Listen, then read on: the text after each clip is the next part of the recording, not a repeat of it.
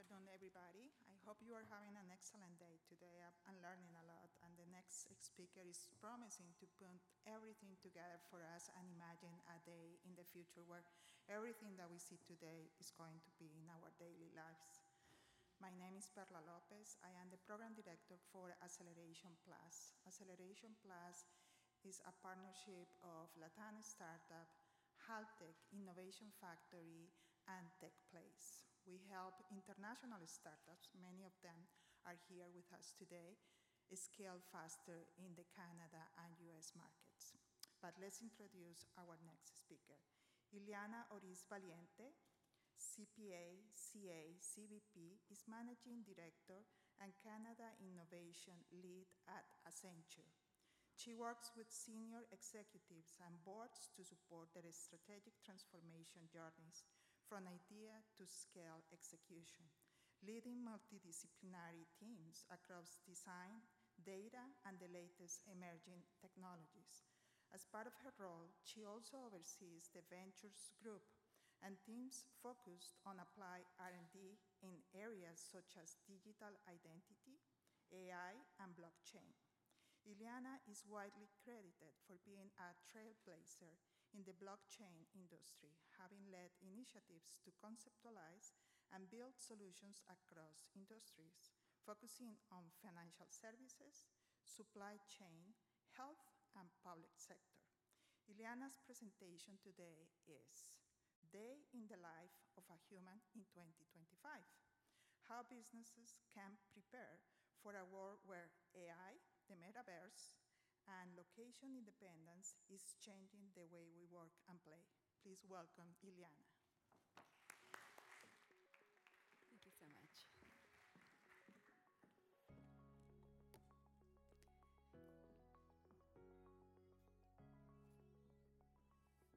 Good afternoon, everyone. It's an absolute delight to be here. As you've heard in the introduction, I spend most of my days working with Fortune 500 organizations and helping them to stay abreast of all of the changes in the world. But I also am very heavily involved in the startup community as an advisor, as an investor, and I'm very keen to make sure that all of you in the room, while you're so busy, focused on your business and servicing your clients and getting so deep into the problem space that you're solving for, it's important that you take the time to pay attention to how the world around us is changing. And the reality is that between the emerging technological advancements and, equally important, the social changes afoot, that you're staying up to date. It can be very overwhelming, though. And this is feedback I hear time and time again from founders across industries. Between what's happening in the content creation domain, an industry that in 2022 was valued at $104 billion, and changing the way that humans interact with content creators, changing the way that we consume information, the way that we make purchasing decisions, to looking at the changes in the metaverse domains, what's happening in artificial intelligence, what's happening with the location independence or digital nomad trend, it can be really difficult to figure out how do you make sense of it. And there's another risk that entrepreneurs face, which is that when you do lift your head above the day-to-day of your business, it can be so easy to get trapped in understanding the nuance of a graphics processor chip and how it's built, which may or may not be as relevant to the business that you're building day in and day out. So the intention of our time together, which is only 20 or 25 minutes, is to walk you through all of these tech trends, help stitch them together into one comprehensive story, and help you envision the year 2025. I've chosen 2025 very intentionally. It's only 18 months from now. We have a tendency of fixating on what the world might look like in 10 years, and typically those predictions tend to be very far off. And I'm often asked the question when I talk about emerging trends, well, do I really need to pay attention to this now? I'm busy. Can I pay attention to this a year from now? And the answer is no. because you blink and the future will already be here. And in particular, I'll break down today's conversation into how humans are going to work, how humans are going to socialize and play and keep themselves amused, how we will consume content, and what this means for a startup in building and running a truly borderless business. As we get started, and to illustrate the point that the technology is already here, it's just not always evenly distributed yet, I'll ask you to think about what these three images behind me have in common. One is a hair salon, a chair, a journalist article from the Globe and Mail, and the third is a picture from a conference geared towards retailers, and specifically marketing executives. I'll tell you a story to bring this to life. A few months ago, I was sitting in the hairdresser's chair, and the topic of Metaverse came up. The hairdresser had actually never tried on a headset, and I happened to conveniently have one in my purse, as one does. I actually often travel with it in my carry-on luggage, even though the security people at airports like, "Ma'am, what is this?" A VR headset, followed by, "You travel with this?" The answer is yes. Yes, I do. And so he put on the headset and I transported him into one Accenture park. It's the virtual space we have created with perfect replicas of our various offices around the world. And he was touring through our San Francisco location. And he's like, "Oh, this is really interesting." And suddenly he takes off the headset and looks a little bit surprised. "Okay, what's going on?" And he says, "There's an avatar. It's talking to me. I don't know what to do." So I put on the headset, and sure enough, there's a colleague of mine from our German office that happened to have been touring through San Francisco. And he just so happens to work in the sustainability space. I do a lot of work in that domain, and we agreed to exchange contact details and to share some materials. The hairdresser looks at me and says, "Did you just network in the Metaverse?" Yes, I did. So fast forward a couple of short weeks, and we were organizing this conference for marketers. And we had asked the audience, what are the topics you really want us to cover? And they all said, Metaverse. Okay. So instead of the 4 panelists getting together and flying in to be in the same location, or simply getting on a Zoom call where you have the little square boxes, we figured, why don't we have this conversation in alt space, in a virtual world environment? And we will live stream the content from that conference to our audience members. And I can tell you, it felt so much more genuine to be having that kind of a virtual conference interaction as opposed to static Zoom. Fast forward a few more weeks, and a journalist reached out from the Globe and Mail on the back of a recent Accenture investment in a company called Formavision. And Formavision essentially allows the beaming in of very realistic holograms into a physical space. So she came in, but it wasn't a traditional media interview. We shook hands to confirm that we were in fact real humans in 3D, but then we went off to 2 separate rooms. We put on our headsets, and she also was transported into one of our virtual spaces. We brought her into the space that we now onboard new joiners into. Example, we have a wonderful summer intern that's at Accenture here in the audience somewhere, and as part of her onboarding, along with over 150,000 other people, a portion of it was done in a virtual environment. The journalist, her mind was blown, and her feedback was, wow, this isn't all that futuristic. This is here. This is happening. This is happening now. And the answer is yes, which is why I've chosen to put us squarely in the year 2025. So the way we work is evolving. We are going to have an increasing number of virtual collaboration tools that make for seamless communications. Whether you're using Mobius, a company that has essentially taken your computer and is converting it into a glass screen. You'll see the image on the bottom right-hand side where imagine you're on a phone call, you're sharing your screen, and instead of fumbling to open up your various tabs, you and the content on the screen is available in real time. You gesture to the right, things on your PowerPoint slides come to life. That's going to make meetings certainly interesting. Combine it with the ability to introduce a hologram. Combine it with this 3D rendering example from Kia that brings together their designers from around the world to do their design reviews, which used to take a matter of weeks, and now, as a result of this technology, can be done in a matter of hours. Quite substantial, and it shows that the future of work isn't just for the tech companies that are working behind a whiteboard, but can also be used in a number of fields. And the last example on this slide is everything we're seeing in generative AI. Not a surprise, this had to be here. I was actually having this conversation with an amazing designer on my team recently who expressed a desire to do more work in the branding domain. And I said, great, let's do it. But the job you play today still needs to be done somehow by someone.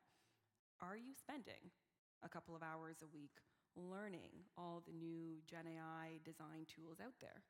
Because if you're not, you need to be. Use this to automate 50% of your job. And then let's think about how we can use all of that time that we're freeing up for you to keep learning and developing new skills in the areas you want your career to go into. As an entrepreneur, the question I want each of you to be thinking about is, are you encouraging your team members to stay up to date with the latest and greatest technologies? Because that also happens to be part of your responsibility. But all work and no fun does not make for an exciting existence. So how will we spend time? Imagine it's a Friday. You're tired, you've had a long work day, you don't necessarily feel like venturing very far, but you're a fan of music. Perhaps you'll dial into a virtual concert. Travis Scott actually broke a record and had almost 27 million unique visitors to a concert that he had done in Fortnite. Megan Thee Stallion introduced a virtual concert tour where you had the ability to go into a movie theater, not dissimilar to what we have here right now, to don a specialty headset and to interact with a customized performance. Perhaps you don't even have to go very far because you will just have those performers beamed into your living room in a hologram in the not-so-distant future. It's not just the independent creators and artists, though, that are venturing into the space. You have large corporations, including Nike, that just recently announced a collaboration with Fortnite and Epic. And if you were to connect your Nike account with your Epic Games account, Nike would give you a new NFT. An NFT, as you've heard in some of the previous talks, is a non-fungible token. It's not just a piece of artwork. And it's not just a collectible that gets traded and where people are thinking about the value and the price of this asset. NFTs are now being used to represent your membership in a community, and it's also meant to represent your ownership of a digital asset. And the Nike NFT, once you have it, and once you spend at least 10 minutes in this virtual world that they want you to experiment and poke around in, you will then be rewarded with a digital pair of shoes that you can wear in Fortnite. How many of you game, if I could get a quick show of hands? Okay, we have a couple hands that are going up. Great. As a founder, it is so important for you to think about how the people that you are ultimately trying to service are spending their evenings and weekends. How is the experience that they're having in these down moments going to change the expectations they have of you and the service that you provide? As an example, if I know exactly where my Uber Eats delivery is down to the block, but if I apply for a passport renewal and 6 months have gone by and I have no idea if they've received the application, if it's being processed, when it might be available, that's a challenge. And the private sector expectations are affecting public sector expectations. The same thing is true of people's off time and people's on time. So if we shift gears and think through how we will consume content in the future, our TV binging sessions are going to go the way of the dodo bird, and instead we'll be watching content There will be content created for every niche imaginable, and not just large-scale influencers, but we're seeing the rise of micro-influencers as well. How many of you have heard of Prime, the beverage? A handful? Great. I am assuming you don't have teenage children at home or Gen Z employees. In fact, our Gen Z employees, when you said, "Are you familiar with Prime?" the next association is Logan Paul. Of course, Logan Paul's brand. And they try the product. The product itself can be meh, but it's not about the product. It's about the fear of missing out, and it's about the ability to prove that by purchasing this beverage, which is essentially Gatorade with coconut water and the option of adding caffeine into it, by buying this beverage, you're displaying that you have a relationship of some sorts with the creator. Mr. Beast followed the same playbook, launching a series of ghost kitchen restaurants specifically serving burgers.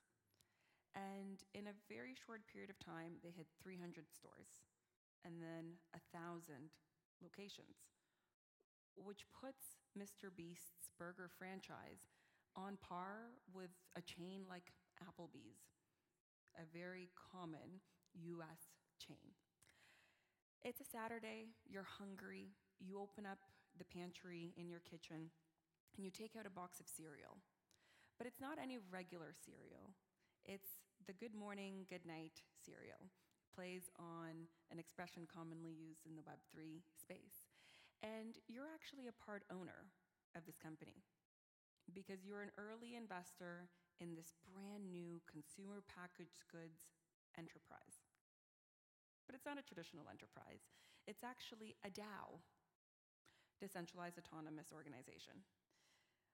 I don't know if I've mentioned this, but people in the blockchain space are usually not known for being really good at marketing and branding and explaining things simply. If any of you are interested in a career change, please, there's lots of demand for that in that sector.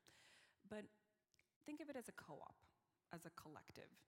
And people have pooled funds. They've decided we're going to create consumer packaged goods products. Cereal happens to be one of them. And every time a box of this cereal is sold, the early founders are all receiving a royalty payment in return. And the picture that's on the cereal of the monkey with the colorful teeth, that's actually an avatar. And her name is Bored Becky. Bored Becky is part of a collection called the Bored Ape Yacht Club. You've likely heard of it. And the woman behind the avatar is Canadian. She lives in Vancouver and was starting to use this Bored Becky avatar as her online persona. And as her social media presence blew up, she became an influencer. So now in the future, we're seeing an entirely new form of business entity creating a product with partnerships with characters that are really avatars from an NFT collection. The future of commerce is changing. As an entrepreneur, the question for you is, are you prepared for that? Does this in any way, shape, or form change your current strategy or your future strategy? Is there anything that you can glean inspiration here to apply within your own business? How we engage with customers. Have you ever purchased a product by looking at it online and asking, I wonder if this watch is going to fit my wrist? I wonder if this coffee table is going to fit the dimensions of this home. Do I want that product? Maybe I'll scroll to something else. I'll come back to it. Here is a company, The Looking Glass, that makes the ability to go from a 2D surface to a 3D object. Instead of browsing a flat, static web page, the ability to see in near 3D and play around with an object is going to be absolutely groundbreaking for commerce. And the ability to engage with customers, whether or not they're in the same city or the same country as you. And customer experience, chatbots. For all of the buzz in the generative AI space out there right now, one of the most commonly used applications that we're seeing a lot of excitement from in the large enterprise and in smaller companies as well is engagement with customers. But instead of using a traditional large language model where you don't control the data, you don't control the inputs, and it has the potential to hallucinate, there are companies like Ada that allow you to take all of your user manuals, all of your FAQs, all of your standard operating procedures, feed them into this tool, and now you have your own customized chatbot repository of information. So if a customer goes onto your website and says, can you please confirm what time these store hours are accessible to the public for me to come in and buy a product, it's fed with your latest information that you can control. Simple examples of emerging tech that could be applied in your business today to have a significant impact. The last piece. How might you run a borderless business in the next few years? If your employees can work from anywhere, are they likely to do that more often? Yes, they are. The statistics show that digital nomads, which is the term used for those who are working outside of the city or country in which they were originally hired, has quadrupled since 2020 and is projected to hit tens of millions of consumers. And the profile and the demographic of who is considered a digital nomad is also changing. Just in 2020, 36% of digital nomads reported earning an income of over $75,000 US dollars per year.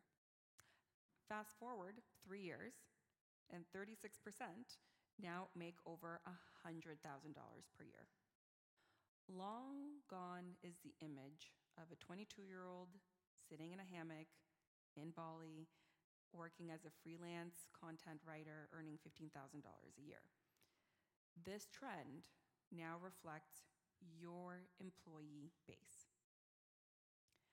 How do you manage a fully globally distributed workforce? Well, we've talked through some of the collaboration technologies out there that will make that work effective. From an HR standpoint, heaps of implications and considerations for you. Luckily, we have all sorts of digital payment tools out there, great use case for the crypto advocates to be able to make payroll in multiple countries simultaneously. So your employees can be anywhere. Your customers could arguably also come from anywhere and interact with your products in the physical world, in the virtual world, and everything in between. So then that begs the question, where do you register your business? What does it mean to expand into a new geography? You are Latin American companies expanding into the Canadian market, spending physical time in Canada. 10 years from now, will a geographic expansion strategy for a company look the same way that it does today? I think the answer is no. In the previous talk, you heard about an embassy in the Metaverse opened up by the Barbados government. That's the image on the bottom right-hand side of this slide as well. And the premise is, if you're launching a fully digital, virtual business, do you need to register it in just one country? The number of downstream considerations that this opens up are absolutely tremendous. On this note, I'm going to wrap up. I know you've gone a lot of content today. I hope your takeaways are that as a business owner, as an entrepreneur, yes, keep the laser focus on the problems that you're solving, on the customers that you're serving, and how you're doing that. But as you expand into Canada, we like hockey here, and there's an expression you'll hear from Wayne Gretzky that says, "Go to where the puck is going." So make sure that you're carving out enough time in your day to notice the trends, whether they be in Metaverse, whether it be in generative AI, whether it be in this trend of location independence and digital nomads, and consider the questions of, are you preparing for them accordingly? On that note, I will pause. Feel free to stay in contact afterwards. Thanks, everyone.